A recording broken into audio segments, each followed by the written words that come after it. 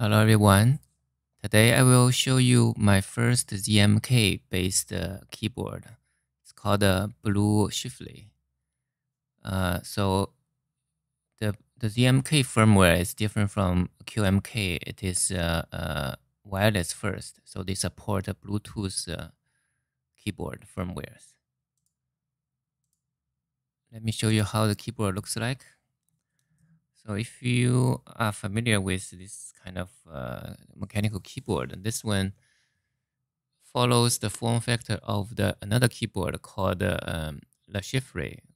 They are actually designed by the same designer, TJ. But the other one is not wireless. Let me show you. I actually have the other one too. So they are 30% keyboard. At the bottom row, there's only 2 keys, which is kind of too few for me. And this wireless keyboard is very nice. It's super compact. You can see it's actually just the PCB. It's not really a case. And I think there's also a case available. It's open source and you can just print it out. But I just have the one without the case.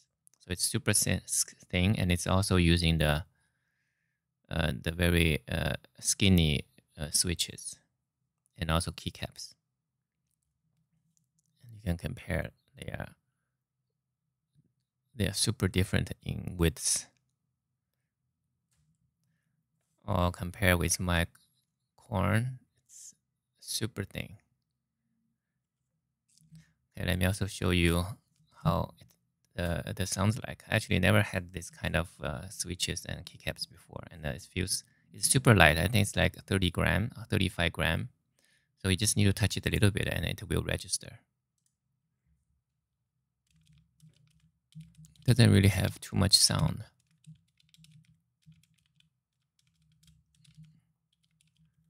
If you're interested, I can also show you my key maps on 30% keyboards. Okay, this is my first ZMK keyboard. The firmware is actually very nice. It's completely rewrite, so it doesn't really depend on the QMK firmware. So you actually don't need to download any the source code. All you need to do is have a configuration file, and then you can register for some ZMK actions. And after those compilation, it will automatically generate the firmware for you. Then you just drag it into the keyboard and it will work. So what you really need is a very small configuration file.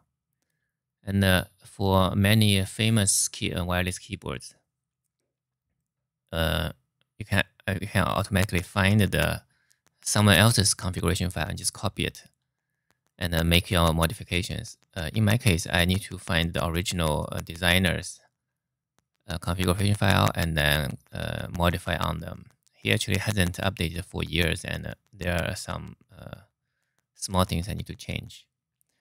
And the ZMK firmware actually is very nice too. It has more I don't know if it's really more, but it has many features that's not in the QMK. For example, for home roam mode, you can configure something that will prevent the shifted version to register if you type beforehand, which is very nice to avoid some confusions when you type really fast. If you guys are interested, I can talk about how to configure the ZMK as well. Okay, that's all I want to talk about today. Oh, another small thing you might be interested. So for those wireless keyboard, you will need a battery. So this one has a very interesting battery. I've never seen this kind of battery before. It's a rechargeable button battery. Usually, I saw people use some other batteries. And also for the ZMK, you can connect to, I think, up to 5 devices, and you can cycle through them, which is also very convenient. Okay, that's what I want to talk about today. Thanks for watching.